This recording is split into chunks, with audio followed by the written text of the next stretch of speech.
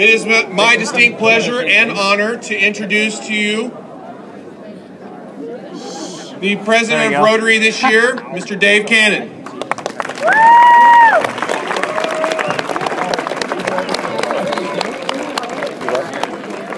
Thank you, everybody.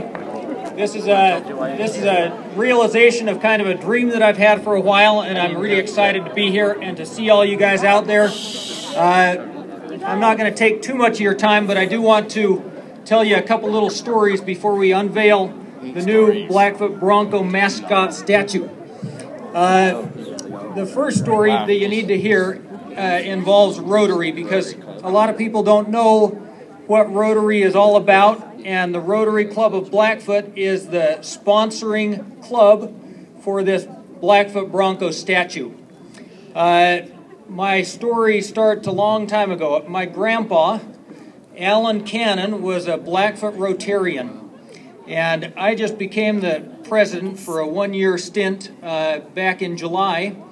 And when I did, I kind of looked a little more closely at a plaque that we have that has all our past Rotary Club presidents on it, and I saw my grandpa's name there. He was the club president from 1944 to 1945. So that's a long time ago, and my introduction into Rotary came in about 1997 when my grandpa, who was born in 1899, was 98 years old and was still going to Rotary on a weekly basis, but needed a little bit of help to get there.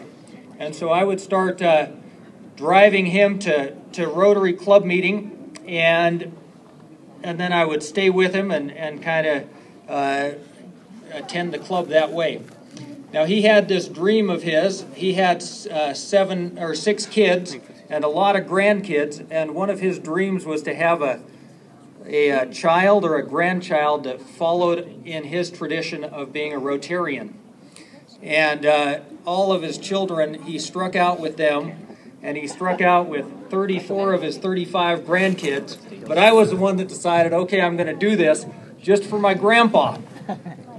And so I became a Rotarian, and then I thought to myself, okay, I'm going to stay in this club long enough so that, you know, I won't feel guilty when I quit. My grandpa died at the age of 100 years old, or 101 years old in the year 2000. And so, anyway, I thought, you know, it was one of those Seinfeld moments. It was like, okay, how long do you need to stay before you feel guilty about getting out of the club now? Anyway, I stayed a few years, and then a funny thing happened, and that is that I started thinking, you know, I really kind of like this. And what I like about Rotary is what we're doing here today. Rotary Club is a service club, and it gives us as Rotarians the opportunity to make a difference and to give back a little bit to the communities that we live in and to the communities that we raise our kids in, and to make the community and the nation and the world a little bit better of a place. And so I'm really thankful for the time that I've spent in the Rotary Club, and I hope that everyone appreciates the work and the effort that the club put in to projects like this one and other projects that we've done around the city.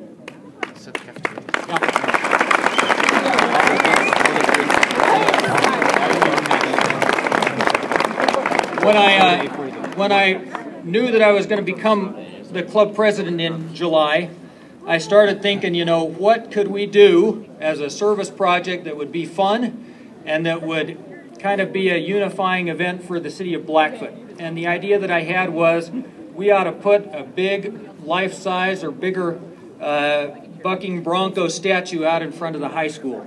And yeah, let's hear it. All right.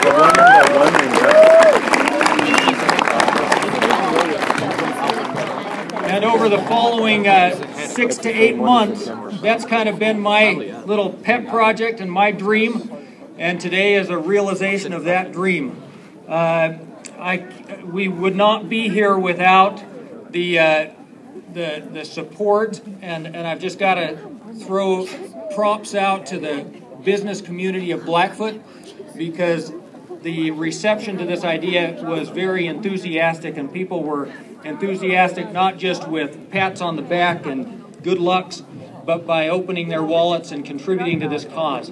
And so along with the bucking bronco statue, we've got some nice slabs of travertine up here that kind of frame this, and they recognize the Rotary Club as the sponsoring party to this event, and also the donors that have made this possible by contributing money to this cause. So let's give a big round of applause to the donors that we have.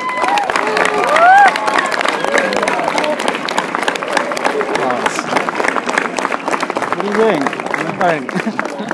And I want to thank, before I go on, and we're getting close, but I can't go on without thanking Principal Pierce and Vice Principal Lori Kay and the rest of Blackfoot High School who have really cooperated and made this possible. They've been great to work with. Let's give your staff here, your principal and your administrative staff here a round of applause too.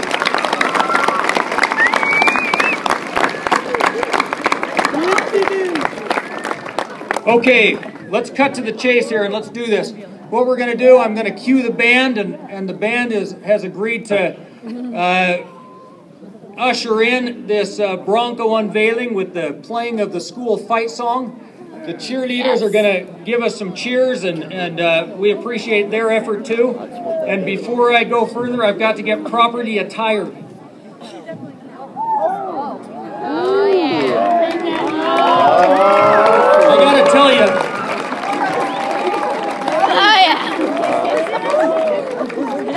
I got to tell you, I'm a Blackfoot High graduate from 1987, and I've always been proud to wear the green and white colors and to call myself a Bronco. Okay, so with that, and we're going to invite our Rotarians and our donors that are here on the chairs to, when you hear the music play, to come up here, and you guys are going to be our unveiling team. And I note that the Bronco has an ear poking through there. I'm just praying that we don't tear that thing down as that tarp goes over it. So, band, let's do it. The whole statue just falls over.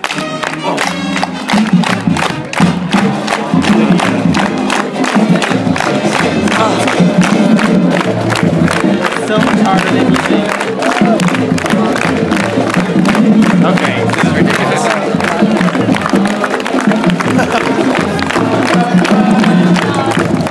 Really? Let's go.